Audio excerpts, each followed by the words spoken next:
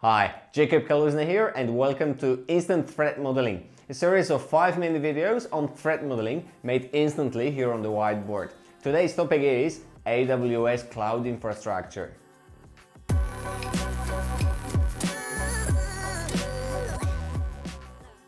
More and more companies are moving their infrastructure to the cloud and AWS is one of their first choices.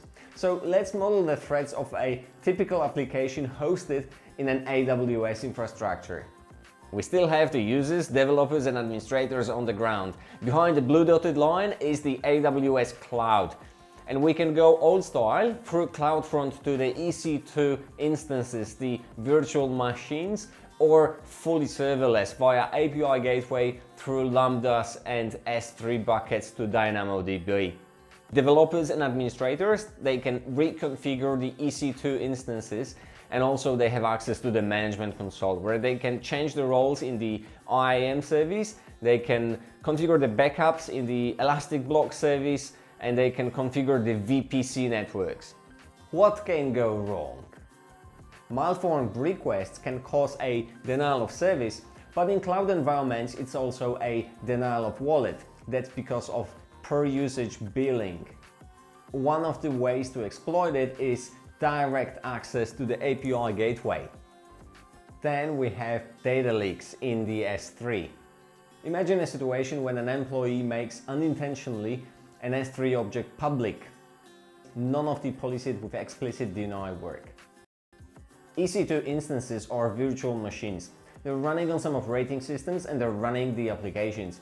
All of the components in the stack can be vulnerable. As with any server on the internet, the EC2 instance can expose excessive services. Think Tomcat Manager with default password.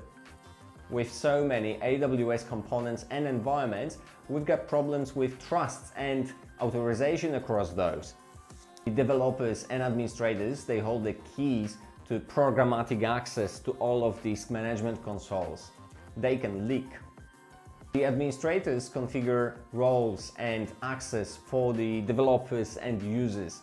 These can be misconfigured or simply bypassed. So we've got unauthorized access to management consoles. There is a cool AWS feature to allow to record any traffic that is going to the AWS application. That is called VPC traffic mirroring, and it can be exploited with a hijacked employee account. And the easiest way to hijack an employee account is to guess their password or simply phish them. Instant mitigations. Use the block public access feature on S3. Block direct access to API gateways with the web application firewall, CloudFront, and also use IP filtering to allow only ingress traffic to the API gateway from CloudFront. Web application firewalls offer some protection against denial of service, but the key is to use usage plans and throttling for the API to mitigate denial of wallet. All new applications and systems require a penetration test and a code review. Run an attack surface review session to detect excessive services. To avoid key leakage, use vaults and add some monitoring.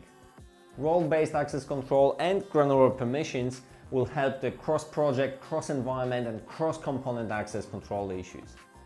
Least privilege principle again for unauthorized access to management consoles. Use SCP to remove the VPC traffic mirroring for all roles.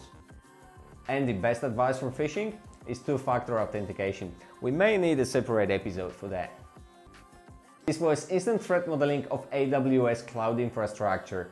Please let me know if you need help with reviewing yours. Otherwise, all previous episodes at securing.b/itm. Cheers!